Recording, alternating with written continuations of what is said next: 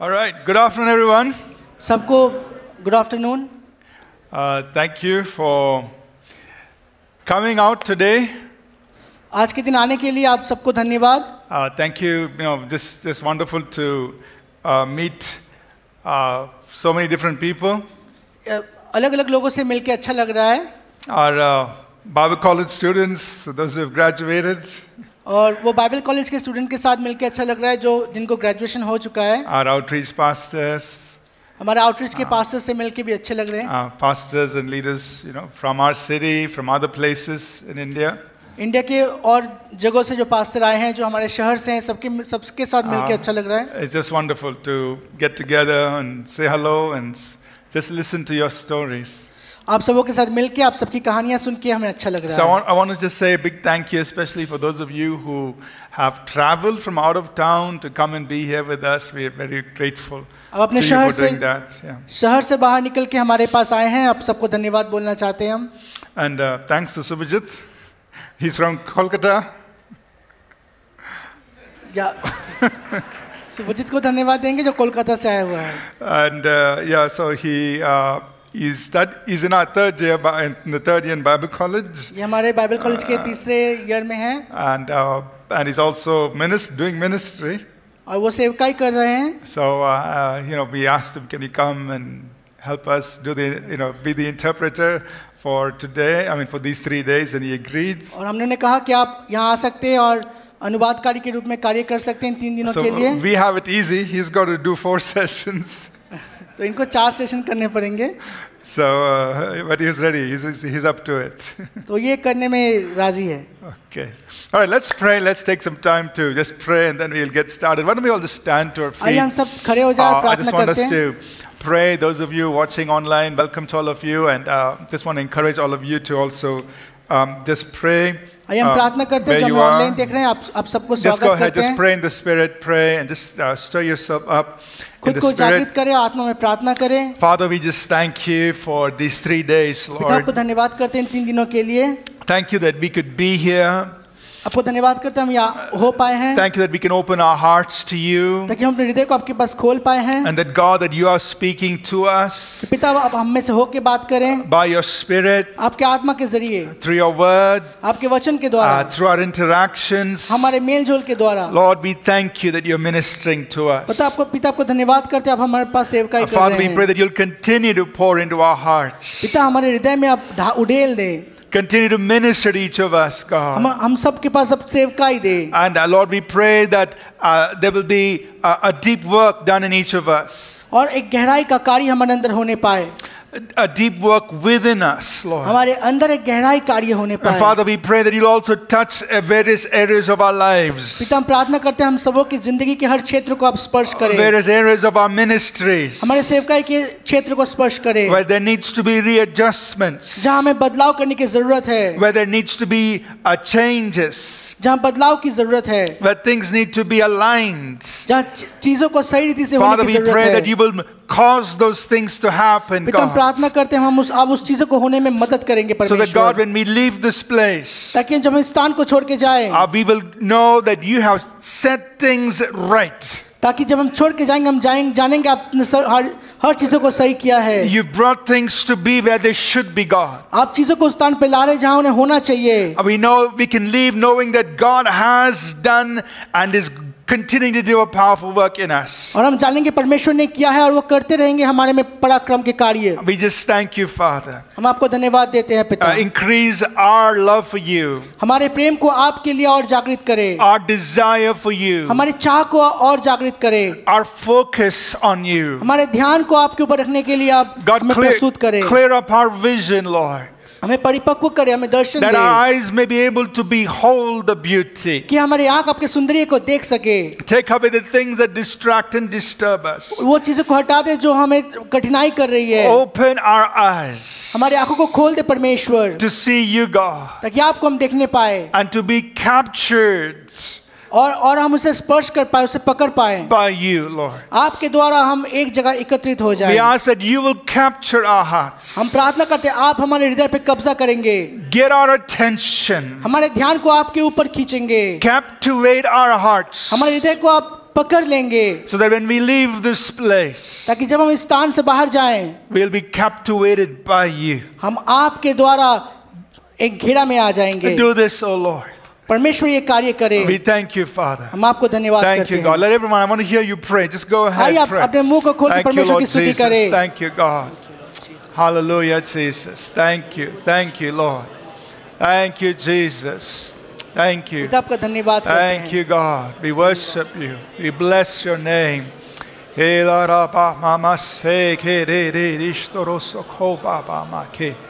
Thank you, God. Just go ahead, pray in the Holy Ghost. Stir yourself आत्मा में up. प्रार्थना करें, खुद को जागृत करें. Stir yourself up. खुद को Stir जागृत करें. yourself up. Thank you, God.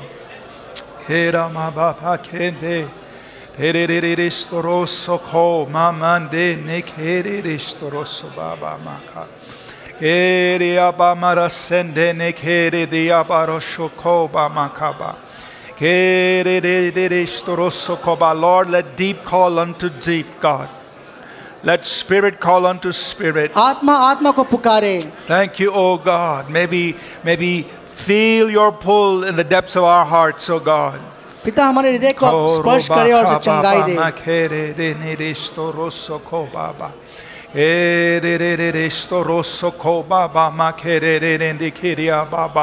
Oro marasene kindiristoroso bakande nidiristoko.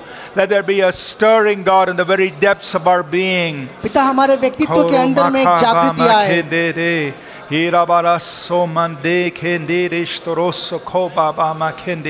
Thank you, oh God. Thank you, Lord Jesus. प्रभु आपका Thank you, धन्यवाद करते हैं. Jesus. Hallelujah, God. Hallelujah, God. We thank you. We bless you. हम आपको महिमा करते हैं, आपको धन्यवाद करते हैं.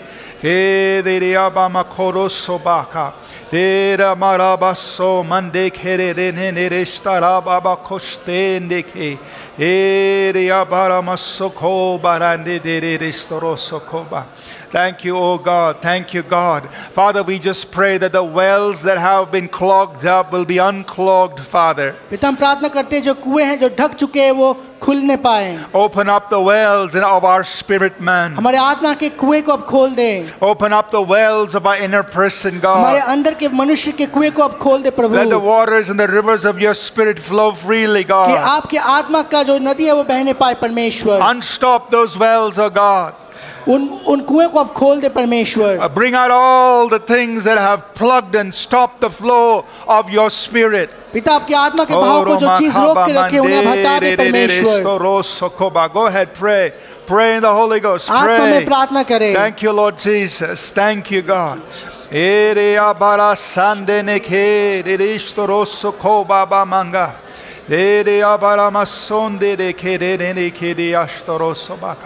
Thank you, God. Thank you, Lord Jesus. Thank you. We bless your name. We bless your name. आपको स्तुति We करते हैं, bless आपको your प्रशंसा name. करते हैं. Thank you, God. Thank धन्यवाद you. Prabhu. In Jesus' name. यीशु मसीह के नाम से. Amen. Amen. God bless you. Please take your seats. प्रभु आपको Thank आशीष you. करे, आप बैठ जाएं. Thank you. So, this conference, the theme is on intimacy with God. ये सभा का ये विषय है कि प्रभु की घनिष्ठता. And it's our desire that all of us will be stirred up to go deeper in our personal intimacy with God. ये हमारा लक्ष्य है कि हम सब जागृत हो जाए परमेश्वर के साथ हमारे घनिष्ठता के विषय में. So we just broken this up in these 3 days. For day 1, we're focusing on the call to intimacy.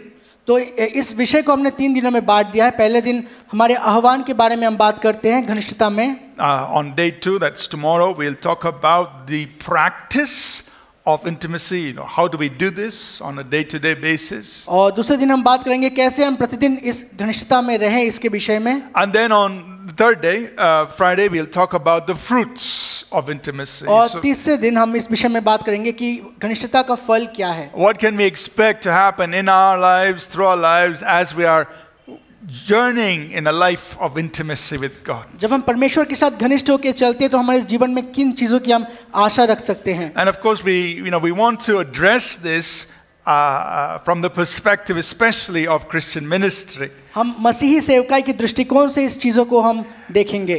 Many of us are involved in serving God in one or more ways. हम में से बहुत कोई विभिन्न रूप से सेवकाई के साथ नियुक्त हैं. So, that's a very important positioning or a way, a point of view to look at this whole subject. और उसी दृष्टि से हम इस सारे विषय पे मनन करेंगे. This morning, Pastor Jay Kumar shared with us about being that we have been created, we've been designed for intimacy with God. Pastor जय कुमार सुबह हमारे साथ बोल रहे थे कि हमारी रचना हुई है परमेश्वर के साथ घनिष्ठता में चलने के लिए. Amen. So that led us very nicely into what Pastor Nancy shared on the possibility of intimacy. That means, it is possible for all of us to have that close, personal relationship and walk with God. It's possible. ये बहुत अच्छी तरीके से हमारे सामने रखा गया. जैसे पास्टर नैंसी ने बोला कि ये संभव है कि हम सब परमेश्वर के साथ घनिष्ठ होकर निकट होकर चलने पाएं. So we don't have to look at somebody and say, oh, that person is very close to God, not me. हम ऐसे नहीं सोचे कि वो व्यक्ति परमेश्वर के साथ बहुत निकट है, मैं नहीं. Now all of us have been designed by God and given the capacity to walk in closeness and close fellowship with Him. हम सबको बुलाया गया है और हम सबको परमेश्वर के साथ उस तरीके से चल सकते हैं. Now in these two sessions this afternoon, I just want to address again the call to intimacy. घनिष्ठता में चलने के लिए बुलाहट के बारे में हम फिर से बात करेंगे. But also, to talk about more of the motivation. What would motivate us to pursue a life of intimacy with God? लेकिन हम इस विषय में बात करेंगे कि कौन सी चीजें हैं जो हमें उत्साहित करेगा कि हम परमेश्वर के साथ घनिष्ठता के पीछे हो लें. So this session we've titled it as Seen in Secret. तो हम इस सभा को ये शीर्षक है हम देखेंगे कि गुप्त में देखना. So let's go to Matthew chapter 6. हम मत्ती उसके 6वें अध्याय में जाएंगे. We'll look at verses 5 and 6. और 5 और 6 आयत को देखेंगे. These are very familiar verses for all of us. और हम सबको इन सारे पदों को जानते हैं. Matthew 6 verse 5 and 6. मत्ती 6वें अध्याय 5 और 6 आयत को. Jesus said, when you pray, you shall not be like the hypocrites, for they love to pray standing in the synagogues and on the corners of the streets, that they may be seen by men. Assuredly, I say to you, they have their reward. But when you pray, go into your room, and when you have shut your door, pray to your Father who is in the secret place, and your Father who sees in secret will reward you openly. यीशु कहता है, जब तू प्रार्थना करे तो कपटियों के समान ना हो, क्योंकि लोगों को दिखाने के लिए आराधनालयों में और सड़कों के मोड़ों पर खड़े होकर प्रार्थना करना उनको अच्छा लगता है. मैं तुमसे सच कहता हूँ कि वे अपना प्रतिफल पा चुके. परंतु जब तू प्रार्थना करे तो अपने कोठरी में जा और द्वार बंद करके अपने पिता से जो गुप्त में है प्रार्थना कर. तब तेरा पिता जो गुप्त में देखता है तुझे प्रतिफल देगा. So let's all say this. My Father sees me in secret. आइए हम ये बात कहें कि मेरा पिता मुझे गुप्त में देखता है. So you are seen in secret. गुप्त में आपको देखा जाता है. Now, what Jesus is telling us here in verse 6.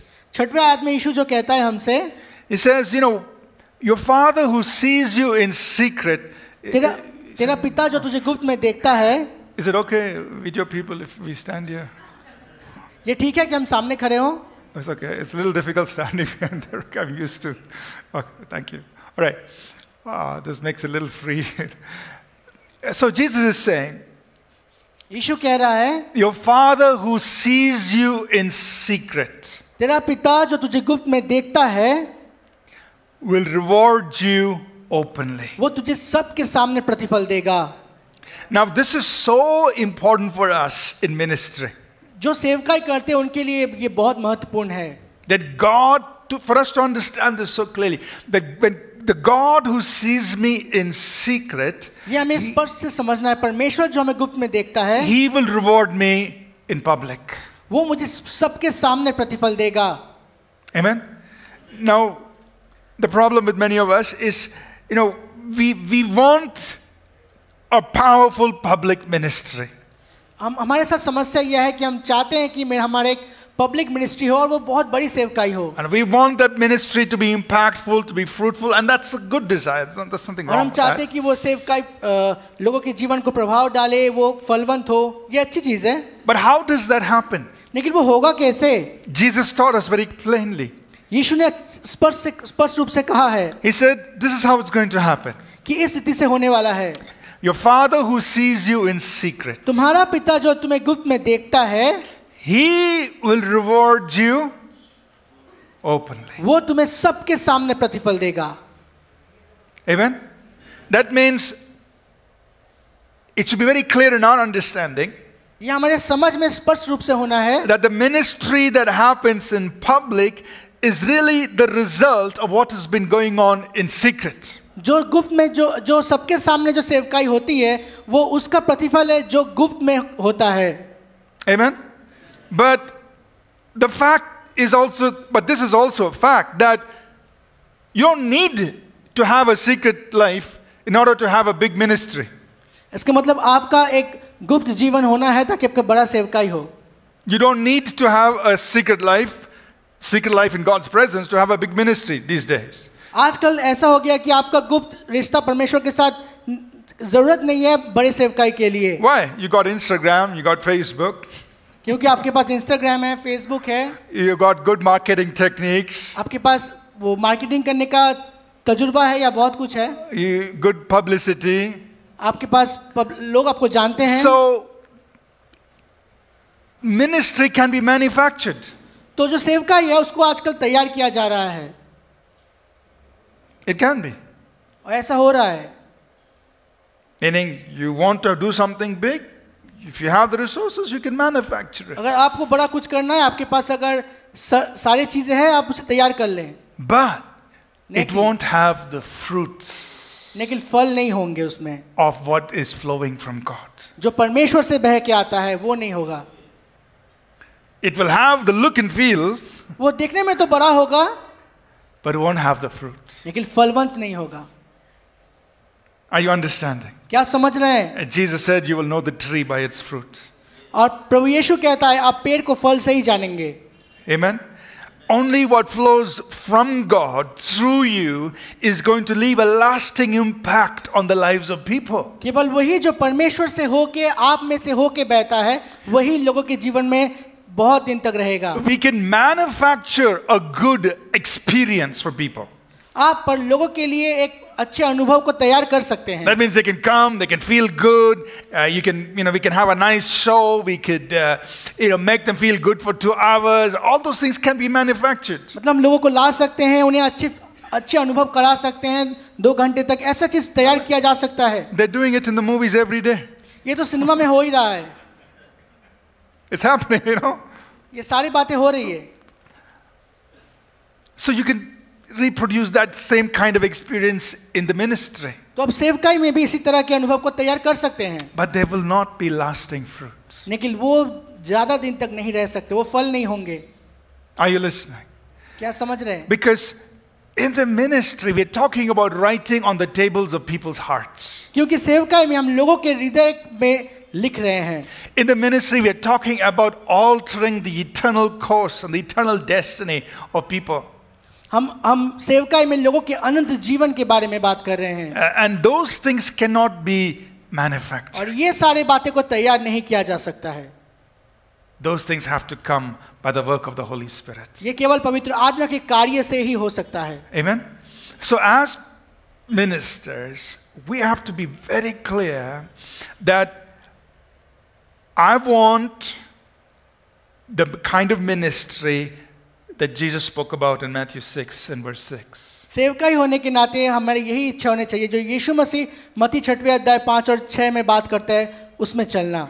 I want the ministry that is the result of me being in secret with God. मैं चाहता हूँ वो सेवकाई करना जिसका प्रतिफल वो हो जो मैं गुप्त में करता हूँ. Are you understanding?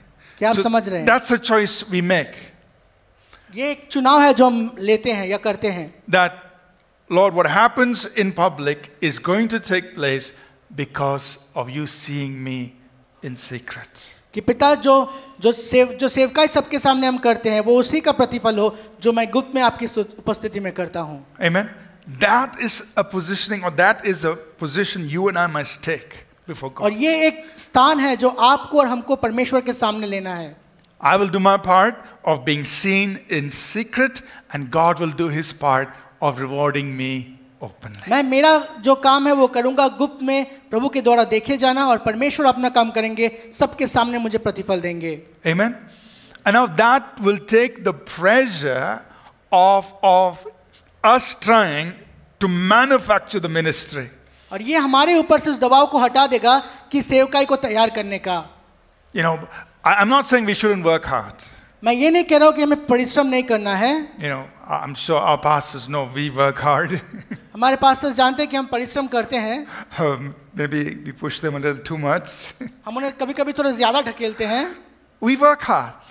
हम मेहनत करते हैं. But we are very, very conscious that when we are there with God in secret, He will reward us openly. लेकिन हम इस बात के बारे में सचेत है कि जब हम गुप्त में परमेश्वर के साथ समय बिताते हैं वो हमें प्रतिफल देगा. And that is the kind of ministry we are seeking. और ये सेवकाई है जिसको हम ढूंढते हैं. Or we can put it in different language. We can put it like this. और हम इस तरह से भी बोल सकते हैं इस बात को. If we base it on Psalm 127, अगर वचन संहिता 127 के ऊपर में निर्धारित करके बोलेंगे तो we can say it like this. हम इस तरह से बात बोल सकते हैं. Psalm 127 says, "Unless the Lord builds the house, they labor in vain who build it." उसमें कहा जाता है अगर परमेश्वर गृह का निर्माण ना करे, जो निर्माता निर्माण कर रहा है वो बेकार में समय व्यस्त कर रहा है अपना. So I want God to build the house. हम चाहते कि हमारा घर परमेश्वर बनाए. Or we can base it on 1 Corinthians chapter 3. या पहला कुरिन्थियों तीसरे अध्याय के ऊपर हम बोल सकते हैं. The Apostle Paul put it like this. पौलुस इस तरह से बात करता है. Said one man sows, एक आदमी बोता है, another man waters, दूसरा व्यक्ति पानी देता है, but God gives the increase. लेकिन परमेश्वर बढ़ोतरी लाता है. So we want the increase that God gives. तो हम वो वृद्धि चाहते हैं जो परमेश्वर लेके आता है. We want the house that God builds, हम वो घर चाहते हैं जो परमेश्वर बनाता है, and we want the increase that God gives. और हम वो वृद्धि लाते हैं जो परमेश्वर देता है. Are you listening? क्या आप सुन रहे हैं? But that position is something you and I must personally choose to take. लेकिन वो एक ऐसा स्थान है जो आपको हमको व्यक्तिगत रूप से चुनाव करना है. Amen. That we must make a deliberate choice that we don't want what can be manufactured by the energy of our flesh. हमें अपने इच्छा के स्वरूप वो चुनाव को करना है कि हम वो नहीं चाहते जो शारीरिक से जन्म लेता है. But we want the ministry, the house, or the increase that comes as the result of us being seen in secret, so that the Father rewards us openly. लेकिन हम वो प्रतिफल चाहते हैं वो जो पिता देता है जब हम गुप्त में समय बिताते हैं, जो घर को परमेश्वर बनाता है. Amen. But for many of us, लेकिन हम में से बहुतों के साथ being alone with God is a big problem. परमेश्वर के साथ एक होना एक बड़ी समस्या है. Being alone with God. परमेश्वर के साथ अकेला होना एक समस्या है. We get very restless. I'm not saying all of us. I'm just saying some of us. हम अपने शांति को खो बैठते हैं. Because you have to go to your room. क्योंकि आपको आपके घर के अंदर जाना Close the होता door. है. दरवाजे को बंद करना होता है. Nobody else is there. और वहाँ और कोई नहीं है. TV camera guys are not there. कोई की कैमरा वाले लोग भी नहीं रहेंगे. Nobody's watching on live stream. कोई आपको लाइव नहीं दिखेगा. You're alone with God. आप अकेले होते हैं परमेश्वर के साथ. Nobody's watching. कोई आपको नहीं देखता. Maybe nobody knows. कोई जानता भी नहीं है. So for us, I'm talking about just natural human beings. For us, मैं सिर्फ मनुष्य के बारे में बात कर रहा to हूँ. be alone in secret is a big problem. गुप्त में अकेला होना एक बड़ी समस्या है. Because we are easily distracted. हमारा ध्यान बहुत जल्दी भटक जाता है. Sometimes we feel we are not doing anything useful. कभी-कभी सोचते हैं कि मैं ऐसा कुछ कार्य कर रहा है जिसका कोई फल नहीं होगा. Sometimes even the good things are just consuming all our time. कभी-कभी ऐसा लगता है जो अच्छी चीज है वो हमारा सारा समय ले रहा है. it is definitely a good thing to serve people. लोगों का सेवा करना अच्छी बात होती है, There are needs always. और इनका जरूरत भी है, It's always there. ये हमेशा रहेगा, Needs are always there. जरूरत हमेशा रहेगी. And so for us to be alone in secret, it's a big struggle. और इसीलिए गुप्त में अकेला होना ये एक लड़ाई है. Because, there are 5 people who need to be counseled, 10 people who are, who are waiting to be prayed for, 15 people who need whatever, क्योंकि 10 लोग रहेंगे जिनको प्रार्थना की जरूरत है, 15 लोग रहेंगे जिनको और बहुत तरह की जरूरतें होंगी. Are you listening? क्या आप समझ रहे हैं? You're agreeing with me or like? आप मेरे साथ सहमत हैं या नहीं सहमत हैं? All of you are very, very, very good ministries. They don't trouble you. आप लोग बहुत अच्छे सेवकाई हैं, आप लोग को जरूरत नहीं हो सकती. We all face this. लेकिन हम सबको इसका सामना करते हैं. But this is where we need to draw inspiration from Jesus Christ. लेकिन ये स्थान पे हमें प्रभु यीशु मसीह से उत्साहित होना है. As you read the Gospels, and I'm not giving you the references, we're all familiar with this. जैसे हम वचनों को पढ़ते हैं, आप सब जानते हैं इन आयतों को. We see Jesus. हम यीशु को देखते हैं. That in as much as the ministry was so busy, सेवकाई इतना व्यस्त था उस समय. The Bible says he withdrew himself often. प्रभु वचन में लिखा है प्रभु यीशु उन सबों से खुद को अलग कर लेते थे. And he prayed. और प्रार्थना करते थे. That means it was a deliberate choice. इसका मतलब वो खुद की इच्छा से ये करते थे. To do that. ये कार्य को करते थे. Amen. And we must understand that the secret place हमें सबसे समझना ये जो गुप्त स्थान है is our place of intimacy with God. ये हमारे परमेश्वर के साथ घनिष्ठता का स्थान है. I'm not saying we cannot commune with God outside of that. मैं ये नहीं कह रहा हूँ कि उस जगह के बाहर आप परमेश्वर से बात नहीं कर सकते. No, our goal is to be constantly in communion with God. हमारा ये लक्ष्य है कि हमेशा निरंतर परमेश्वर के साथ लगे रहना. Yeah. So we are, we need to be in a place where we're in constant communion with God. हमें उस स्थान पे रहना है जहाँ हमेशा परमेश्वर के साथ हम सहभागिता में रहते हैं. But the secret place is our place of intimacy. लेकिन एक गुप्त स्थान वो है घनिष्ठता का एक स्थान. That is where we are nurturing our personal intimacy with God. वही वो स्थान है जहाँ हम परमेश्वर के साथ हमारे रिश्ते को बनाते हैं. And that is what will enable us to walk in constant communion with God. और वो हमें तैयार करेगा परमेश्वर के साथ हमेशा सहभागिता में चलने के लिए. Amen. So the first thing that I want to really put on our hearts is you and I must make the deliberate choice to desire to be seen in secret before God. तो हम चाहते कि आप और हम ये निर्णय ले कि अपने इच्छा अनुसार निर्णय ले कि प्रभु हमें गुप्त में देखें. Amen. And a strong motivator is simply this, that when you are in the secret place, जब आप गुप्त में रहेंगे, your Father sees you. आपका स्वर्गीय पिता आपको देखेगा. Amen. So you lock the door, you go. आप दरवाजे को बंद करेंगे, आप जाएंगे. Nobody is there. कोई नहीं होगा वहाँ पे. But your Father sees you in secret. लेकिन आपका पिता आपको देखता है गुप्त में. Amen. That is everything we need. और यही वो चीज है जो हमें चाहिए. That is more than enough. और ये जरूरत से भी ज्यादा है. Amen. So let's say this together. My Father sees me. ये एक साथ कहें, मेरा पिता मुझे देखता है, गुप्त में देखता है. Right. So that you remind yourself when you go into your secret place, your room where you're going to pray all by yourself alone. You're going to just spend time with God.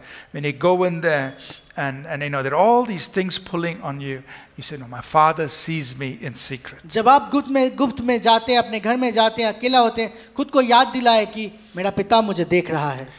So I want to try to put this down in three things that will motivate us to go into that secret place. तो 3 चीजों को हम देखेंगे जो हमें उत्साहित करेगा उस उपस्थिति, वो गुप्त स्थान में जाने के लिए. What draws us into that place of intimacy? क्या वो चीज है जो हमें उस घनिष्ठता की जगह पे खींच के लेके जाता है?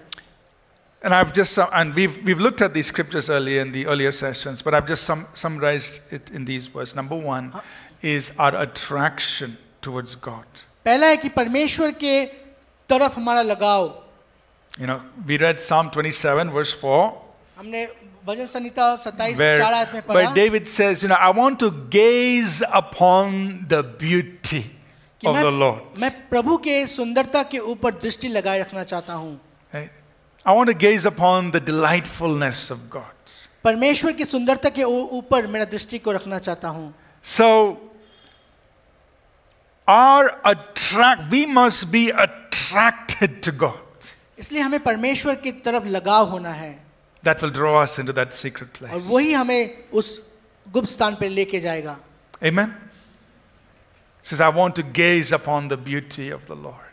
मैं परमेश्वर की सुंदरता को देखना चाहता हूँ. But think about this. इस बारे में सोचें. You don't see God. हम परमेश्वर को नहीं देखते. You're in that room.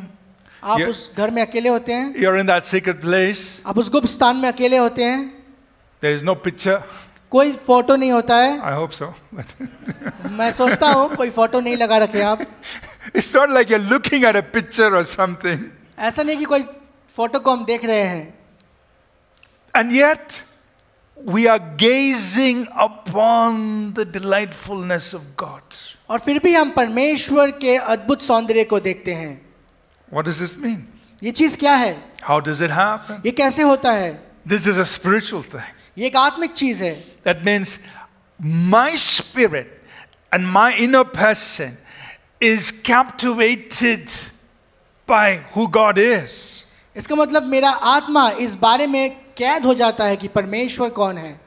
But by His delightfulness, और उसके सौंदर्य के विषय में, by His nature, उसके चरित्र के विषय में, His character, उसके चरित्र के His विषय में, goodness, उसके भलाई के विषय His में, mercy, उसके दया के विषय His में, wisdom. उसके प्रज्ञा के We विषय talk में, about His attributes. और उसके विभिन्न कार्यों के विषय में. So, when we are attracted or drawn to that, जब हम उसके ऊपर लगाव से हम खींचे जाते हैं, we are comfortable. तब हम शांति को बना Being सकते alone हैं. in the अकेले में हम secret शांति से रह place. सकते हैं. Amen. We say, yes, God. God, you are so good. प्रभु से कहे, प्रभु आप दयालु हैं. God, I am drawn to you. I gaze upon the beauty, the delightfulness of God. मैं आपके सौंदर्य के ऊपर मैं आकर्षित होता हूँ. Which also means, इसका ये भी मतलब है, if the attractions of the world are stronger, अगर संसार के खिंचाव ज्यादा शक्तिशाली है तो then my attraction towards God becomes weaker. तब परमेश्वर के ऊपर मेरा लगाव कम होने लगता है. Are you listening? And that's probably where one of the problems could lie. और हो सकता है ये एक बड़ी समस्या हो सकता है. Where, or I can put it like this, मैं इस तरह से बोल सकता हूँ, maybe the attractions of public ministry हो सकता है जो पब्लिक में सेवकाई हम करते हैं उसका जो लगाव है can actually keep me from being attracted towards God to being in the secret place. हो सकता है वो परमेश्वर के ऊपर मेरा जो लगाव है कि मैं गुप्त स्थान में रहूं उससे मुझे दूर कर रहा हो. Because public ministry is very attractive. क्योंकि जो पब्लिक जो सबके सामने सेवकाई होती है वो बहुत खींचने वाली चीज होती है. People are clapping, people are, they're looking at you with awe and wonder. लोग तालियां बजाते हैं, वो आश्चर्य होकर आपको देखने लगते हैं. It's just, a high, a feeling of high when you're in public ministry. ऐसा मतलब आप घमंड से भरने लगते हैं जब आप सबके सामने होते हैं. So think about this. तो इस विषय में आप सोचें. If the attraction to public ministry अगर आप सबके सामने सेवकाई के ऊपर ज्यादा लगाव लगाते हैं तो is stronger than your attraction to God, अगर वो सेवकाई आप लगाव आपका ज्यादा है परमेश्वर के लगाव से तो it will keep you from the secret place. वो आपको गुप्त स्थान में रहने से रोक देगा. So you and we need to guard ourselves. इसलिए आपको और हमें खुद को रक्षा करना है. You and we understand the importance of public ministry. Yes, it is there. हम समझते हैं कि सबके सामने जो पब्लिक में हम सेवकाई करते हैं वो महत्वपूर्ण है, हम समझते हैं. But I'm never going to let it become so attractive that it keeps me from that secret place of being seen in secret. लेकिन उसके प्रति हमारा इतना लगाव नहीं होना है कि वो हमें प्रभु के साथ गुप्त स्थान से जाने में से रोक ले. Amen. So today we may need to do a lens change, इसलिए हो सकता है आज आपको अपने आंखों के लेंस को बदलना हो, some correction in our vision. आपके दृष्टि में बदलाव लाना हो. Say, God, I want to be more attracted to you than to the ministry or anything else. कि प्रभु मैं आपके ऊपर ज्यादा लगाव लगाना चाहता हूं बाकी सारे चीजों से, सेवकाई से भी. You know, there was this beautiful old hymn, एक पुराना सुंदर गीत है, and I won't, read out the words of the full hymn, but the chorus, part of that chorus is that turn. Oh, how do we do it in Hindi? Okay, I'll say it in English. Turn your eyes upon Jesus, look full in his wonderful face, and the things of the earth will grow strangely dim in the light of his glory and grace. Please. लिखा है अपने आंखों को यीशु पर लगाओ और उसके विचित्र, उसके सुंदर चेहरे को देखो और पृथ्वी की सारी चीजों की रोशनी कम हो जाएगी यीशु के महिमा और अनुग्रह की ज्योति के सामने. Amen. Oh, I didn't understand it, but I think it's come. But amen. All right, so we're going to sing it. I'm going to ask Pastor Jay Kumar, why don't you all just sing and Pastor Jay everyone Kumar sing से कहेंगे, वो गीत को गाएंगे. I won't start. You please start. You have a mic? Or? Check. Okay. Yeah, I think it,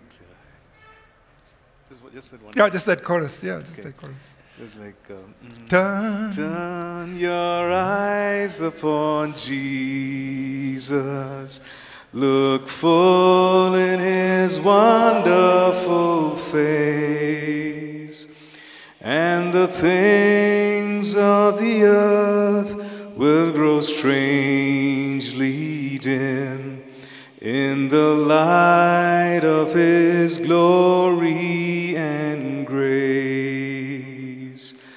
Turn your eyes upon Jesus, look full in his wonderful face, and the things of the earth will grow strangely dim in the light of his glory and grace. Amen. Thank you so much. Thank you so much. So, that's the first thing. ये पहला चीज है. We must guard ourselves. हमें खुद को रक्षा करना है. That we are more attracted or captured or captivated by God himself. कि हम परमेश्वर के द्वारा खींचे जाएं और उनका ही हम कैदी बन जाएं. And guard ourselves from being attracted either the things of the world or, for most of us, ministry itself. और हम उन सारी चीज़ों के लगाव से खुद को रक्षा करें. संसार की चीज़ें, हो सकता है सेवकाई से भी. Amen. And if at any point, we feel that we are moving or we're moving away from that place, being attracted more and more towards it, realign, come back, अगर आपको put लगता है yourself where you should be. लगता है कि आप उन चीज़ों के प्रति ज़्यादा आकर्षित हो जा रहे हैं, आप खुद को सही कर ले, वापस ले आए, खुद को वापस ला के खड़ा करें. Amen.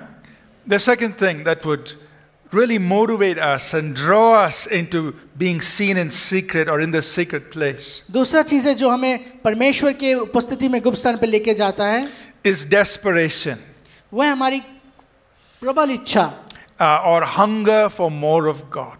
परमेश्वर की उपस्थिति के लिए एक भूख.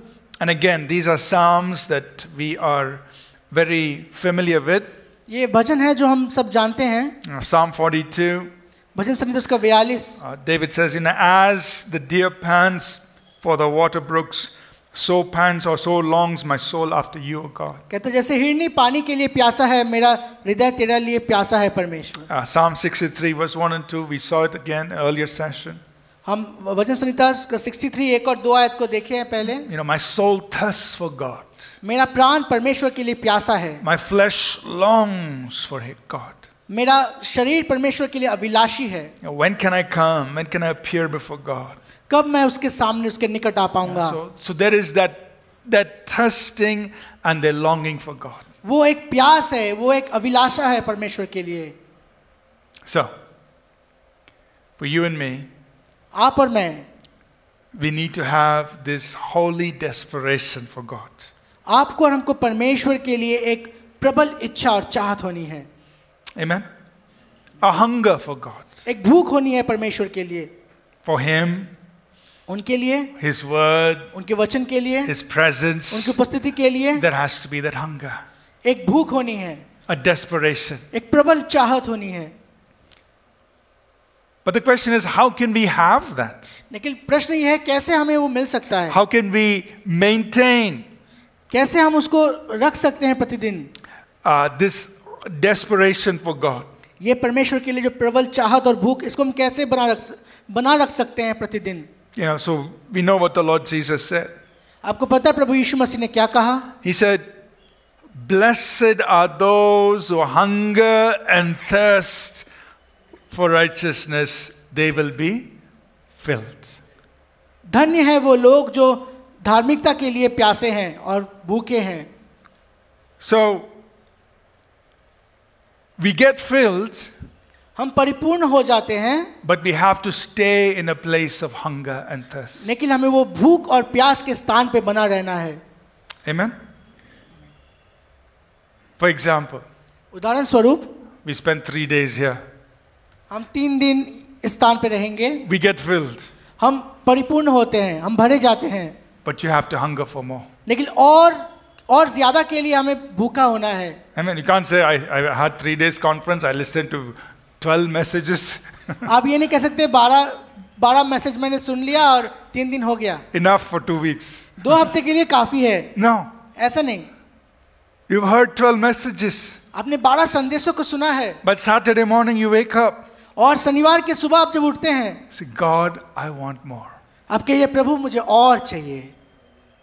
Amen. So this is a strange life that we have to maintain, और ये एक विचित्र जीवन है जो हमें लेके चलना है, where God is pouring into us. जो परमेश्वर हमारे अंदर में डालता है, He's filling us जो हमें वो भरता है, because He's keeping His word. क्योंकि वो अपने वचन को पूरा कर रहा If we है। hunger and thirst, we will be filled. अगर तुम प्यासे और भूखे होगे तुम्हें परिपूर्ण किया But जाएगा। even as He's filling you, you're still hungry and thirsty for more. फिर भी जब वो आपको भर रहा है तब भी आप और ज्यादा के लिए भूखे और प्यासे हो जाते हैं। So how do we maintain तो ये that? सब कैसे बना के रखेंगे? So one, पहला, we must understand आपको समझना है that whatever we know of God, there is more.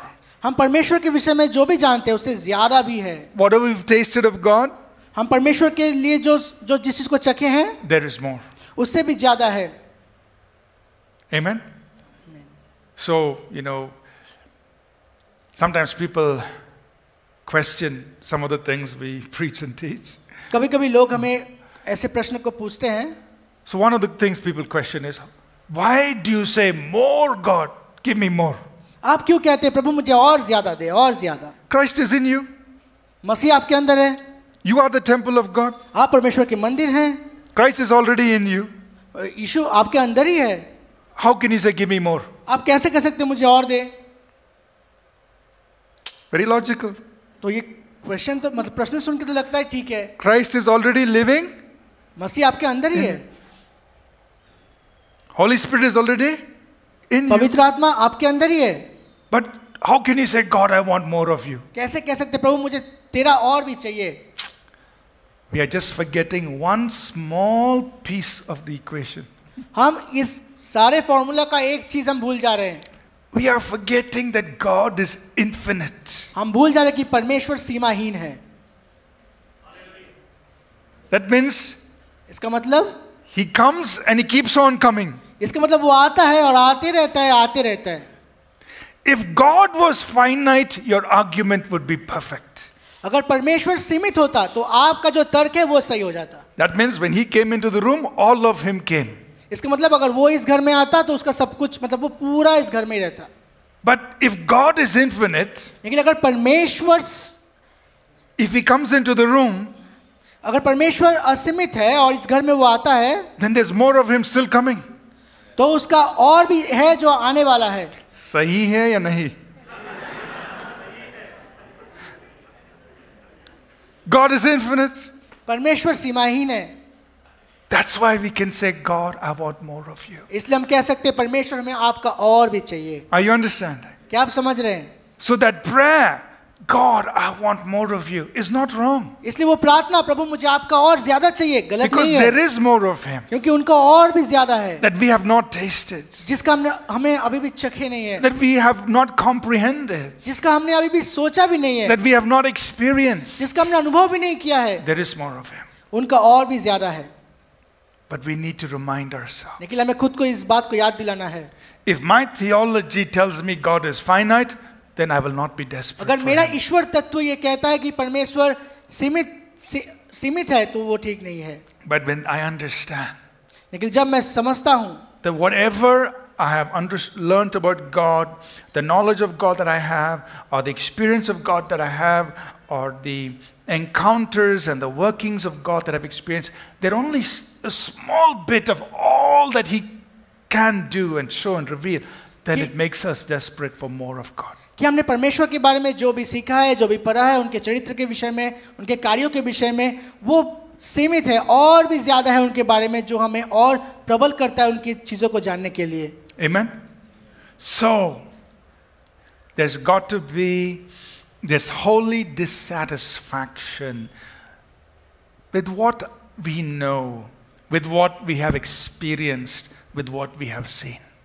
तो हमने जो कुछ भी देखा है, जो कुछ भी अनुभव किया है, और इस सारे विषय में एक पवित्र अतृप्ति होने की जरूरत है. That's one way of constantly being hungry and thirsty for more of God, for being desperate for God.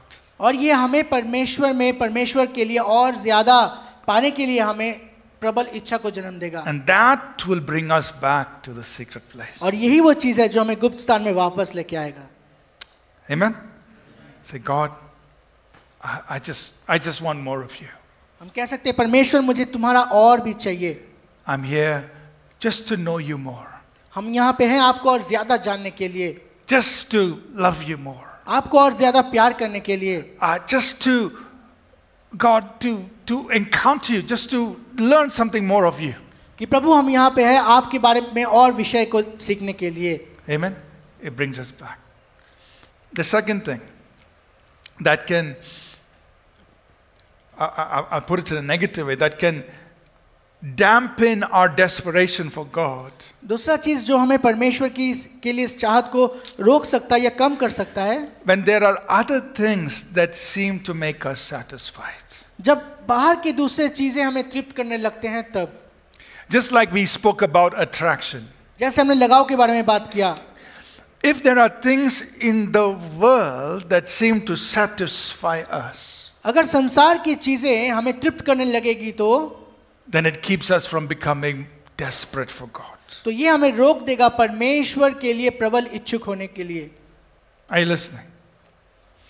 So, which means I'm not saying we shouldn't enjoy the, whatever things God has made available to us. मैं ये नहीं कह रहा हूँ परमेश्वर ने हमारे लिए जो चीजों को रखे हम उनसे आनंद ले, ऐसा नहीं. Enjoy your food, your whatever you enjoy. It's आपके okay. खाना को आप मजा ले और सब चीज सब करें. But that can never satisfy our desperation for God. That will never take the place. लेकिन वो कभी परमेश्वर के प्रति हमारे प्रबल इच्छा के स्थान में तृप्ति को ना ला सके. Amen? I enjoy the things, but that's not what satisfies me. मैं चीजों का आनंद लेता हूँ लेकिन वो मुझे तृप्ति नहीं देती है. I want God. मुझे परमेश्वर चाहिए. If what is going to satisfy you is something of this world, अगर संसार की चीजें आपको तृप्त करती है तो then there's no desperation for God. परमेश्वर के लिए प्रबल चाहत आपका नहीं रहेगा. Or you can put it like this. या आप इस प्रकार से बोल सकते हैं इसे. If living by bread alone satisfies you, अगर केवल रोटी से आपका तृप्त हो जाते हैं then you won't be hungry for the word. तो आप वचन के लिए फिर प्यासा भूखे नहीं होंगे. Even though God said, बल्कि परमेश्वर कहता है man shall not live by मनुष्य bread केवल alone, रोटी से नहीं but by every word of God. लेकिन परमेश्वर के वचन से जीवित रहेंगे. But if you are satisfied by living with bread alone, लेकिन अगर आप केवल रोटी से सहमत हो जाते हैं तो you won't be hungry for the word of आप वचन के लिए भूखा नहीं रहेंगे. Understanding? समझ रहे हैं? All those who are awake, say amen. क्या जो जागे हुए हैं आमीन कह सकते हैं? Are you understanding that? क्या आप Right? समझ रहे हैं? So we're talking about being desperate for God. Desperation for हम God. परमेश्वर के लिए प्रबल इच्छुक होने के बारे में बात Because कर रहे it हैं. is that desperation for God that is going to bring us into this secret place. क्योंकि ये परमेश्वर के लिए प्रबल चाहत जो मुझे उस गुप्त स्थान में लेके आएगा. And we are looking at the things that dampen our desperation for और हम God. उन बारे में बात कर रहे हैं जो हमारी इस चाहत को मार डालता है. The third thing that in relation to this is और इस विषय में जो तीसरा चीज है वो ये है, God must be the source of our total supply. परमेश्वर हमारे हर चीज का उत्स होना है. If God is my source, then I will be desperate to come to Him. अगर परमेश्वर हमारे हर चीजों का प्रबंधक होगा तो मैं उनके पास बार बार आऊंगा. But if God is not the source of my total supply, लेकिन हमारे सारे चीजों का अगर परमेश्वर प्रबंधक नहीं है तो then I can find other things that can become my source. तो मैं दूसरे चीजों को ढूंढ लूंगा जो मेरा प्रबंधक हो सकता है. It could be money, वो पैसा हो सकता है, it could be contacts, वो हो सकता है दूसरे व्यक्ति, it could be whatever, other things. और बहुत सारी चीजें. But when God is my source, अगर परमेश्वर मेरा प्रबंधक है तो that would make me desperate to come into the secret place. वो मुझे प्रबल इच्छा को फिर से जागृत करेगा जो मुझे परमेश्वर की गुप्त स्थान पे लेके जाएगा. Are you listening? आप सुन रहे हैं? Now I'm not saying you don't use money or you don't make friendships. मैं ऐसे नहीं कह रहा आप दोस्ती ना बनाएं, आप पैसे का इस्तेमाल ना करें. No, there's a place for all that. इन सब का एक स्थान है आपके जीवन में. But I must be clear inside me. लेकिन मेरे अंदर ये बात स्पष्ट हो जाना है, God is the source of my total supply. मेरे सारे वस्तुओं का प्रबंधक परमेश्वर है. And when I need something, जब मुझे कुछ चीजों की जरूरत होती है, the first place I'm going is to my Father. जो चीज के पास मैं जिसके पास मैं जाऊंगा वो है मेरा पिता. Amen? So what motivates us to be in the secret place? तो क्या उत्साहित करता है मुझे उस गुप्त स्थान में जाने के लिए? The first thing we said is our attraction toward God. पहला है परमेश्वर के प्रति हमारा लगाव या खिंचाव. Second thing we said is our desperation for God. दूसरा है परमेश्वर के प्रति हमारा प्रबल इच्छा और चाहत. Amen? We need to maintain that, God, I'm desperate for you. ये चीज हमें प्रतिदिन निरंतर अपने जीवन में रखना है. You know, if you don't come through, nothing will happen. अगर आप उन सबों चीजों से होके नहीं जाएंगे तो कुछ नहीं होगा. The third thing I want to mention here तीसरा जो चीज हम बोलना चाहते हैं is the recognition of reward. जो पुरस्कार है, जो प्रतिफल है, उसको पहचानना. That means we recognize two things. That God rewards those who diligently seek Him. हम दो चीजों को जानते हैं कि परमेश्वर प्रतिफल देता है जो उन्हें खोजते हैं. So in Matthew 6:6, Jesus said, मत्ती 6:6 में परमेश्वर कहता है, your Father who sees in secret will reward you openly. तुम्हारा पिता जो तुम्हें गुप्त में देता है वो प्रकाश में तुम्हें प्रतिफल देगा. Jesus said that. यीशु ने ऐसा कहा है. So there's nothing wrong in इसमें कोई being गलत नहीं है. motivated by that. इसके द्वारा उत्साहित होने में कोई गलती नहीं है. It's a good motivation. ये एक अच्छे उत्साह करने वाली चीज है. That if I am in secret, then God will reward me. अगर मैं गुप्त में रहता हूं तो परमेश्वर मुझे प्रतिफल देगा. That's a healthy motivation. और ये एक स्वस्थ और उत्साह है. Hebrews 11:6 puts it like this. या इब्रानियों की पुस्तक 11:6 में ऐसा बोला गया है, Without faith it is impossible to please Him. विश्वास के द्वारा परमेश्वर को खुश करना असंभव है. But he who comes to God must believe that He is, लेकिन जो परमेश्वर के पास आता है उन्हें विश्वास करना है कि वो है, and that He is a rewarder of those who diligently seek Him. और वो उनका प्रतिफल दाता है जो उन्हें संपूर्ण मन से खोजता है. That means if you diligently seek Him, He will reward you. अगर आप अपने संपूर्ण मन से उनको ढूंढेंगे तो वो आपको प्रतिफल देगा. And that's a good motivation. और ये एक अच्छा उत्साह है, Otherwise, he would not have written it in the Bible. और नहीं तो ये वचन में लिखा नहीं होता. Are you listening? क्या आप सुन रहे हैं? So God, I know if I seek you, if I'm with you in the secret place, God, I know you will reward me. इसका मतलब आप ये सोच ले कि परमेश्वर अगर मैं आपके साथ गुप्त स्थान में रहता हूं, अब जरूर मुझे आशीष करेंगे. He is a rewarder of those who diligently. जो संपूर्ण मन से उनको ढूंढते हैं, उनको उनका वो प्रतिफल दाता है. Amen. So recognition that there is a reward. ये पहचान लेना कि एक प्रतिफल है. Of being seen in secret गुप्त में देखे जाना will motivate us. वो हमें उत्साहित करेगा. Amen. But there's a choice we have to make. एक चुनाव हमें करना है. Do we want the reward that comes from the Father, or do we want the reward that comes from man? क्या हम उस प्रतिफल को चाहते हैं जो पिता से आता है, या उस प्रतिफल को चाहते हैं जो संसार या मनुष्य से हमें मिलता है? The Gospel of John records this. He records about the Pharisees. He said they loved the praises of men more than the praises of God. फरीसियों के बारे में यूहन्ना ऐसा लिखता है अपने सुसमाचार में कि वो मनुष्य से प्रशंसा को चाहते हैं, परमेश्वर से नहीं. So that's what happened, right? They wanted the honor that came from man instead of the honor that came from God. वो मनुष्य से सम्मान को चाहते थे, परमेश्वर से नहीं. So for us, that's our struggle. और ये हमारे लिए एक लड़ाई है. Do I want the reward that God gives me, or do I want the reward that man will give me? क्या हम उस पुरस्कार को चाहते हैं जो परमेश्वर देता है, या उस पुरस्कार को चाहते हैं जो मनुष्य में दे सकता है? And you and I must be clear. God, I want the reward that comes from you. और हमें और आपको इस विषय में स्पष्ट होना है कि परमेश्वर, हम उस प्रतिफल को चाहते जो आप देंगे. And I recognize that if I am diligent to be in the secret place seeking God, He will give me the reward.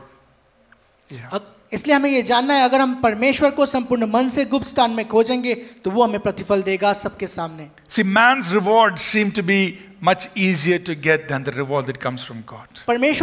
परमेश्वर से जो प्रतिफल आता है उससे ज्यादा आसान लगता है मनुष्य से पुरस्कार पाना. Because man can reward you immediately, but God rewards you at the right time. क्योंकि मनुष्य आपको कभी भी जल्दी जल्दी दे सकते हैं, लेकिन परमेश्वर सही समय पे आपको देता है. Amen. So there's a time difference in timing there. तो ये एक समय का अंतर है. And that causes a problem for us. और ये एक समस्या हमारे अंदर तैयार करती है. But we must be very clear. लेकिन आपको और हमें इस विषय में स्पष्ट होना है. The recognition of reward that comes from God is a motivation for me to go and be in the secret place. परमेश्वर से आते हुए आशीष को पहचानना मुझे उत्साहित करता है उस गुप्त स्थान में जाने के लिए. And here is the greatest motivation. और ये एक उत्साह है. The reward of seeking God is God Himself. परमेश्वर को ढूंढने का प्रतिफल परमेश्वर खुद है. Amen. Yes, He promised to bless us in public. हाँ, उन्होंने ऐसा वचन में बोला है कि हमें सबके सामने आशीष करेंगे. But that's not the reward you and I are satisfied with. लेकिन वो प्रतिफल नहीं है जिससे हम और आप तृप्त होंगे. The reward we want is God Himself. हम वो प्रतिफल चाहते हैं जो परमेश्वर खुद है. And that's what He said. और इसलिए उन्होंने कहा है. And we've read this scripture, Jeremiah 29:13. और यिर्मयाह 29:30 में हमने पढ़ा है. If you seek me, you will find me. अगर तुम मुझे ढूंढोगे तो तुम मुझे पाओगे. The reward of seeking God is God Himself. परमेश्वर को ढूंढने का प्रतिफल परमेश्वर खुद है. Are you listening? क्या आप सुन रहे हैं? And that's the greatest reward. और ये सबसे बड़ा प्रतिफल है. That as a result of seeking God, कि ये परमेश्वर को ढूंढने का पुरस्कार है. you get to know Him. और आप उन्हें जान पाते हैं. You are closer to Him. आप उनके निकट हो जाते हैं. You're able to hear His voice. आप उसके आवाज को सुन पाते हैं. You're able to know His ways. आप उनके रास्ते मार्गों को जान लेते हैं. You're able to walk in His wisdom. आप उनके प्रज्ञा या ज्ञान में चलने लगते हैं. The reward of seeking Him is God Himself. और परमेश्वर को ढूंढने का प्रतिफल परमेश्वर खुद है. And that's the greatest reward. और ये सबसे बड़ा पुरस्कार है. Amen. And that is what qualifies you and me to reveal him to others. और ये आपको और हमें तैयार करता है कि उनको दूसरों के पास हम प्रकाश करें. You can only reveal him to the extent you have known him. आप केवल उस स्तर तक उनको दूसरों के पास प्रकाशित कर सकते हैं जितना वो आपके पास प्रकाशित हुए हैं. Amen. The revelation people receive when you speak is only the revelation you have received when you have sought him. आप लोगों के पास उन प्रकाशनों के बारे में बात कर सकते हैं जब आपने उन्हें ढूंढा है, उन्होंने आपको जो प्रकाशन दिए हैं. Because you cannot reveal him beyond what you have known him yourself. क्योंकि आपने उनको जितना तक नहीं जाना है उससे ज्यादा आप दूसरों को उनके बारे में बता नहीं सकते. Amen. So that means when you and I seek him diligently, we can also reveal him that much more clearly. यानी अगर आप उनको संपूर्ण मन से ढूंढेंगे तो आप उतने स्पष्ट रीति से दूसरों के पास उनकी व्याख्या कर पाएंगे. Are you understanding? क्या आप समझ रहे हैं? So, what have we shared in this session? इस पड़ाव में हमने जो भी चीज को सुना, We've talked about being seen in secret. हमने गुप्त में रहने के बारे में बात किया. Because we said the secret place is a place of intimacy with God. हमने ये बात किया कि गुप्त स्थान परमेश्वर के साथ घनिष्ठता का स्थान है. Amen. And when we are in the secret place, the Father sees us in secret. जब हम गुप्त स्थान में रहते हैं तो पिता हमें देखता है. I'm just reviewing everything, all right? So in case you were sleeping, good time to wake up. अगर आप सो रहे थे तो सारी बातों को मैं फिर से वर्णन करता हूँ. At least you'll get the review. Just joking. I purposely took the afternoon session so I can, Pastor Jakes and Nancy could. दोपहर का समय है इसलिए मैं उद्देश्य पूर्वक आपसे मजाक कर रहा हूँ. So, what we're saying is, this must be so clear to us as ministers of God. परमेश्वर के सेवक होने के नाते ये हमारे पास स्पष्ट होना है. That I want to be in the secret place. मैं गुप्त स्थान में होना चाहता हूँ. Because I want ministry that flows out of a result of that. क्योंकि मैं चाहता हूँ कि सेवकाई मेरे अंदर से बहने पाए उसके वजह से. I don't want ministry that can be manufactured and things can be done. I don't want that kind of ministry. मैं ऐसी सेवकाई नहीं चाहता जिसे तैयार किया जा सकता है, वैसा नहीं. I want the real stuff. मैं जो वास्तव में होता है वो चाहता हूँ. I want the genuine work of the Spirit to come through my life. मैं परमेश्वर का पवित्र कार्य को होना चाहता हूँ मेरे जीवन से. But that can only happen as you and I are seen in secret. ये तब हो सकता है जब आप और मैं गुप्त में परमेश्वर के साथ समय बिताते हैं. And we gave 3 things that will motivate us. और हमने 3 चीजों को देखा जो हमें उत्साहित करेगा. To keep going back to the secret place. जो हमें गुप्त स्थान में बार-बार लेके जाएगा. First is we must be attracted or captivated by the delightfulness of God. पहला है कि परमेश्वर के सौंदर्य और उसके कार्य के जरिए हमें उनके प्रति आकर्षित होना है. The second, we must have that desperation or that hunger and thirst for God. दूसरा उनके प्रति हमें भूख और प्यासा होना है. And the third, yes, we have the recognition of the reward that comes from the secret place. और तीसरा है हमें पहचान लेना उस पुरस्कार को जो परमेश्वर से आता है. And for each of these things, each of these 3 motivators, we also mentioned some distractors, things that could distract us. और इन 3 उत्साह के बारे में बात करते हुए हमने ऐसे चीजों के बारे में बात किया जो हमारे ध्यान को भटका सकता है. Or things that could dampen these motivations. या इन उत्साह को हमारी जिंदगी में जो मार सकता है. So,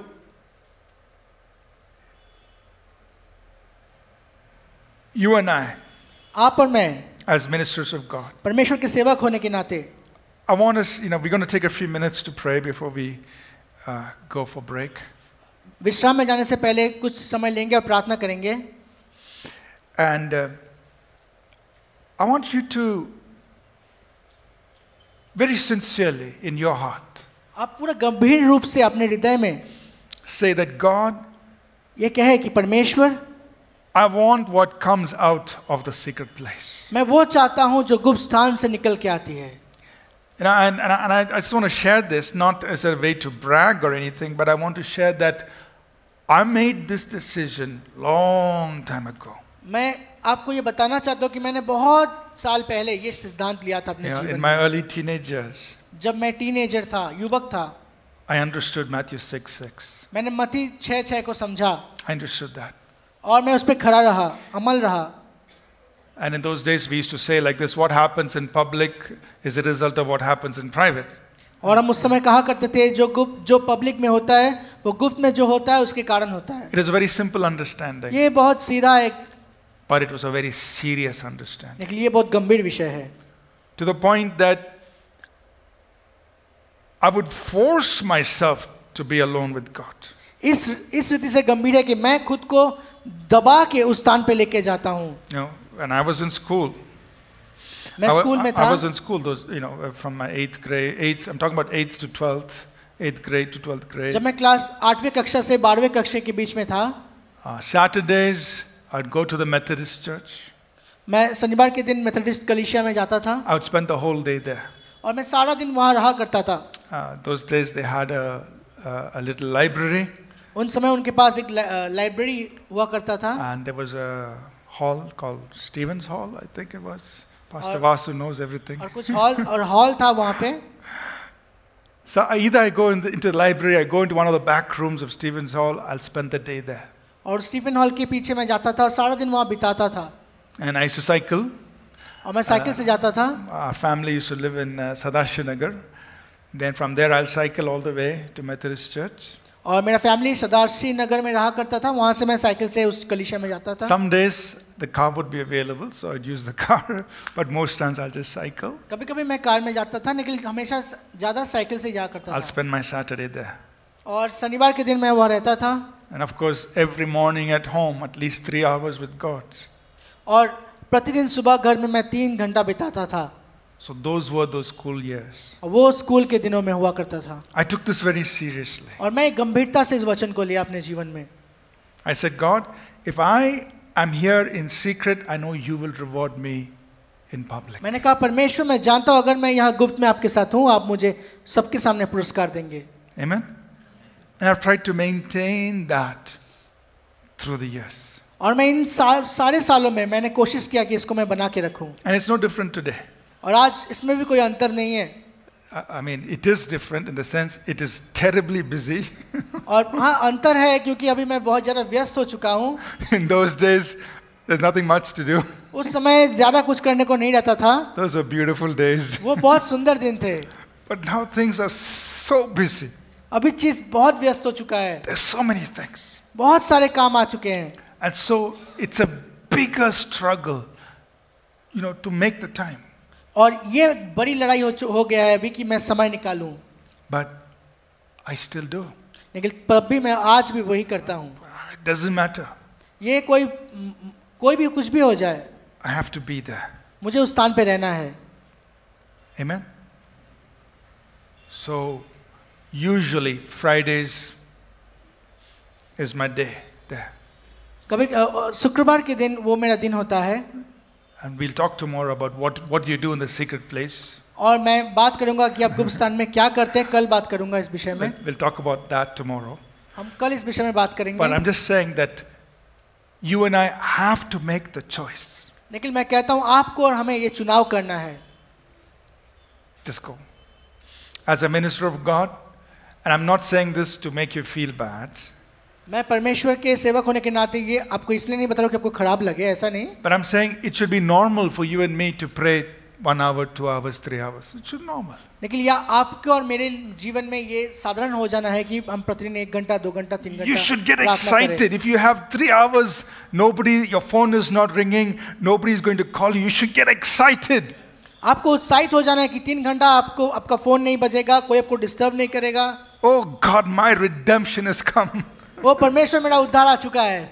I can spend this time with you. मैं ये समय आपके साथ व्यतीत कर सकता हूँ। That should be our attitude, or I don't know what you call it. That should be us. Like God, thank you, God. मतलब हमें ऐसा ही होना है, यही हमारा चरित्र होना है। My phone is not ringing, or no message coming. I can be alone with God. मेरा फोन नहीं बज रहा है, मैसेजेस नहीं आ रहे हैं, मैं आपके साथ अकेला हो सकता हूँ। Amen? Now, because you understand, क्या आप समझ रहे हैं? when you are in the secret place, जब आप गुप्त स्थान में होते हैं, Father will reward you openly. परमेश्वर आपको प्रकाश में प्रतिफल देगा. Amen. And things will happen so nicely, so beautifully. और सारी चीजें अच्छी तरीके से होने लगेंगे. I just shared this on Monday. All of a sudden, like about 4 different families called me.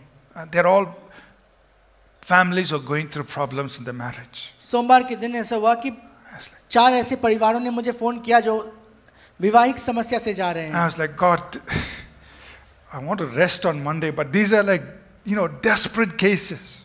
तो मैं कहा प्रभु मैं सोमवार के दिन विश्राम करना चाहता हूं, होने के लिए बहुत गंभीर परिस्थिति है. But I had already spent time in prayer. लेकिन मैं प्रार्थना में समय बिता चुका था. And I'd already prayed over the church. और मैं कलीसिया के विषय में पूरा प्रार्थना कर चुका था. I'd already prayed for the marriages. और मैं उन शादियों के विषय में प्रार्थना कर चुका था. So I said, God, today I want to see these 4 marriages. It's not like we are solving them, but at least these couples are willing to work together. तो हमने प्रार्थना की कि प्रभु ये कपल एक साथ काम करना चाहते हैं, ठीक होना चाहते हैं. And it was so beautiful. और ये बहुत सुंदर था. At the end of the day, उस दिन के अंत तक all 4 couples said yes. वो सारे जो 4 कपल थे उन्होंने हाँ कह दिया. We will work. वो काम कर गया. And I felt so happy. और मुझे बहुत अच्छा लगा. That's what we want to see, right? ये हम We देखना want to चाहते see हैं. marriages restored. But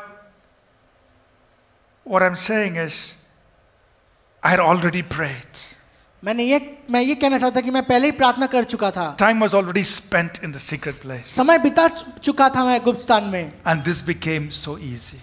और ये बहुत आसानी से आ गया. I'm not saying the problems are solved. I'm saying at least there was a change, there was a good beginning, a good start. मैं ये नहीं कह रहा कि समस्या का समाधान हुआ, लेकिन एक अच्छी शुरुआत तो हुआ. Amen. So you will see these kinds of things happening. There's just a small example, but when we spend time with the Father, He will reward us. He will take care of these things. मैं नहीं कह रहा कि ये बहुत आसान है, लेकिन जब हम समय बिताते हैं हम देख रहे हैं प्रभु हमें प्रतिफल देता है. Amen. So let us rise to our feet, please. आइए हम सब खड़े हो जाएं. I want you to pray right now. हम चाहते हैं कि आप प्रार्थना करें. And I want all of us, and me included, saying, God, I want to make the secret place the most important place in my life. और मैं चाहता हूं कि आप इस बात की प्रार्थना करें कि प्रभु मैं चाहता हूं मेरी जिंदगी के सबसे महत्वपूर्ण स्थान वो गुप्त स्थान हो. Because that is the place where I'm building my intimacy with God. वो एक स्थान है जहां पे मैं अपनी घनिष्ठता को परमेश्वर के साथ वृद्धि कर रहा हूं. Amen. Can we all pray? Just go आइए ahead. हम Just प्रार्थना pray. करें. Father, we thank you for your word. पिता आपके वचन के लिए हम धन्यवाद करते हैं. Thank you, God, that you have created us for intimacy. पिता आपका धन्यवाद करते हैं आपने घनिष्ठता के लिए हमें रचा है. And you've made intimacy possible, Lord. और आपने घनिष्ठता को संभव किया है हमारी जिंदगी में. And now, God, help us to respond to the call to intimacy. और प्रभु हम प्रार्थना करते हैं कि हमें वापस ले जाए उस घनिष्ठता के स्थान पे. Father, for each one of us, पिता हम सबों को do a work in our thinking, हमारे विचार में कार्य कर प्रभु. in our priorities, हमारे प्राधान्यता में कार्य कर प्रभु. in what we value and what we count as important. हम जो चीजों को महत्वपूर्ण समझते हैं मूल्य देते हैं प्रभु. Make the secret place the most important place in our lives. हमारे जिंदगी में गुप्त स्थान को सबसे महत्वपूर्ण स्थान बना प्रभु. Oh God, we pray. वो प्रभु हम प्रार्थना करते हैं. For each one of us, हम सबों के लिए प्रार्थना करते हैं. make the secret place वो गुप्त स्थान को the most important place सबसे महत्वपूर्ण स्थान बना हमारे जिंदगी में. in our lives. हमारे जिंदगी में To be seen in secret, ताकि हम गुप्त में देखे जाएं. where the Father's eyes come upon us, जब पिता का दृष्टि हमारे ऊपर आती है and you see us in secret with you. और हम उस गुप्त स्थान में रहेंगे आपके साथ. God, make us desire, even more desirous for that.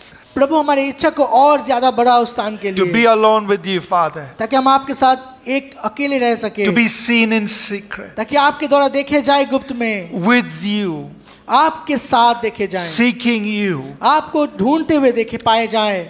gazing upon the beauty of the Lord, आपके सुंदरता के ऊपर दृष्टि करते हुए, being captured by who you are, आप जो हैं उसमें बंधे हुए, being hungry and thirsty for more of you, आपके लिए और प्यासा और भूखे होते हुए, just wanting more ज्यादा चाहते हुए, of who you are, God. आप जो हैं उसका ज्यादा चाहते हुए, And God, to know that that's the reward we seek. और प्रभु आप ही वो पुरस्कार है जो हम ढूंढते हैं, The reward of your own self. आप खुद वो पुरस्कार हैं। That as we seek you, we find you. जैसे हम आपको ढूंढते हैं हम आपको पाते हैं, As we draw near to you, you draw near to जैसे हम आपके us. निकट होते हैं आप हमारे निकट होते हैं प्रभु, As we hunger for you, you satisfy जैसे us. हम आपके लिए खुद भूखे होते हैं आप हमें तृप्त करते हैं। Oh God, move us closer to you. ओ प्रभु हमें आपके निकट ले जाएं, Do this for us, God. हमारे लिए करे प्रभु, For each of us. हमारे सबों के लिए करे प्रभु, And God, whatever adjustments we need to make, और जो भी बदलाव हमें करने की जरूरत है help us to make. हमें मदद करे प्रभु, Help us to be willing to withdraw from the हमें busyness of the world. मदद करे कि संसार के व्यस्त जीवन से हम खुद को अलग कर पाएं, To come and be with you. ताकि हम आपके पास आएं और आपके साथ हो लें, To clear out our time ताकि हमारे समय को हम अलग करें, so we can be with you. ताकि आपके साथ होने पाएं। Help us, Lord. पिता हमारी मदद करे। We thank you, Father. आपको धन्यवाद करते हैं प्रभु, We honor you. आपको सम्मान करते हैं प्रभु, We worship you. आपको आराधना करते हैं प्रभु, We glorify you. हम आपको महिमा देते हैं प्रभु। Thank you, Lord Jesus. प्रभु यीशु मसीह आपको धन्यवाद देते हैं, Oh, we bless you, God. हम आपको प्रशंसा करते हैं Thank you, Lord Jesus. प्रभु, आपको धन्यवाद। Let's just sing that same chorus again. Turn your eyes upon Jesus. You could just start. उस कोरस को फिर से गाएंगे। Turn your eyes upon Jesus. Look full in his wonderful face, and the things of the earth will grow strangely dim in the light of his glory and grace. Turn your eyes upon Jesus. Look full in his wonderful face, and the things of the earth will grow strangely dim in the light of his glory and grace. Thank you, Lord. Thank you, Jesus. Hallelujah, Lord. Thank you. Thank you, Jesus. Lord, may this secret place प्रभु वो गुप्त स्थान become the most important place हमारे जिंदगी में सबसे महत्वपूर्ण स्थान for each of us, Lord. हमारे सबों की जिंदगी में होने पाए, And let everything that we do in ministry, और हम सेवकाई में जो कुछ भी करते हैं, let the sermons that we preach, जो संदेशों का हम प्रचार करते हैं, the messages that we teach, जो संदेशों को हम सिखाते हैं, and the counsel that we give, और हम जो उपदेशों को लोगों को देते हैं, and every work that we do, और जो भी कार्य हम करते हैं, come out of that secret place. उस गुप्त स्थान से निकल के आने पाए। What you speak to us in darkness, आप हमारे साथ गुप्त में जो बात करते हैं, what you speak to us in the quietness and the stillness, आप शांति के स्थान में जो बात करते हैं, may we speak that in the light. आप वही बातें ज्योति में करें। What you whisper to us in the ear, आप हमारे कानों में जो बोलते हैं, may we proclaim that from the housetops. हम छतों के ऊपर से उनकी घोषणा करें। May each one of us be a voice and not an echo, God. हम सब आपके आवाज हो जाए परमेश्वर. May we speak the things we hear the Father speak. हम उन बातों को कहें जो हम पिता को बोलते हुए सुनते हैं. May we teach the things the Father has taught us. हम उन बातों को सिखाएं जो पिता ने हमें सिखाए हैं. May we reveal you to others even as you have been revealed to us. हम आपको दूसरों के पास प्रकाशित करें जैसे आपने खुद को हमारे पास प्रकट किया है. Thank you, Father. धन्यवाद पिता. In Jesus' name. यीशु मसीह के नाम से. Amen. आमीन. Amen.